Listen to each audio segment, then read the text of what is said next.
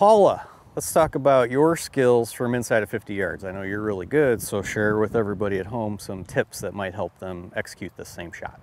Okay, perfect. So what I think about this shot is it's easy to not have the best distance control, and also people hit it fat, people hit it thin because it's such a short shot.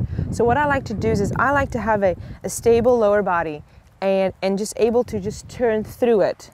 A little bit different than I do in my longer game, right. But I feel like that's the best consistency I've got in the past. So I really just already set my hips kind of forward, and I'm able to just take the club up, and I just turn through with the upper body. Okay. So a little more feel like I'm connected, not having to move the lower body while I'm swinging the shorter shots. So a couple things I notice when you're doing that. First would be a question of like your weight distribution on your feet for these. How much do you start with? Right. How much do you feel like you have on your front foot when you hit and even into the follow through? Do you think about it like that? I do not actually, but if I think about it, I probably have like 60 here, 60%, not much here. But you also have to make sure to still have your spine a little bit behind the ball, because you don't want, and then when I turn through, it's almost like I'm always just sort of staying on the left side. Yeah, good advice. So it's an easy way to execute that shot. Let's just make sure that you hit the ground in front of the ball that way. That's really why keeping your weight on your front foot is really essential for short shots like this. Right, exactly. It'd be hard to do it any other way. Yeah. But some things I notice are when you do make a backswing and even into a follow through, you don't really flex your elbows very much. You don't extend your left wrist a lot. No, I don't. You play with the amateurs, so you're going to play with somebody today who's going to hit a 50-yard shot, and it's going to look like they almost don't move their torso and just flex their elbows and wrists. Yeah. You going to tell them not to do that? I'll start with that and see how it goes.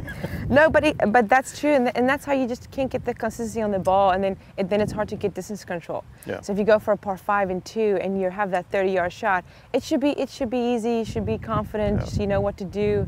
Get it close, have a birdie putt. But sometimes people don't go for the par 5 and 2 just because they don't want that kind of shot. Yeah, that's supposed to be scary, but actually the proximity to the hole increases across any handicap range the closer you are to the green. So whether someone feels comfortable or not, you need to get that up closer if you can. Your scores are going to be better on average. Exactly. Same thing goes for you. Right. You know that already. Right, exactly. And is that the normal way to hit that shot? Yeah, yeah. No, I think what you said was great. So keep your weight a little bit on your front foot. Yeah. Don't really move it around. That's the first problem that a lot of people have. And then the structure of your arms, how you have those at address when they're pretty straight. There's no real reason to start over flexing your trail elbow or flexing your lead elbow through the ball. It should feel much more like you have your torso controlling how far your hands are away from you and never trying to pull them in closer to you. Right, and that was probably like the stock 30, 40, 50-yard shot. Yeah. And if you need to like spin it, you can a little more wrist hinge and things like that. That's where bending your wrist has a little more value, but it also brings in a little bit more compromise of the strike. If you're not good at it, you're good at that, so you can pull this off all day long. Yeah, but someone who doesn't practice, like you see the 20 people down there on the range, they'll be out there hitting that specialty shot when really they should have one form around the green.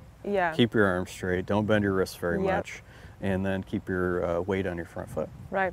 So hit this one, and then I know this will be different than usual, but after you hit it, just hold your follow through.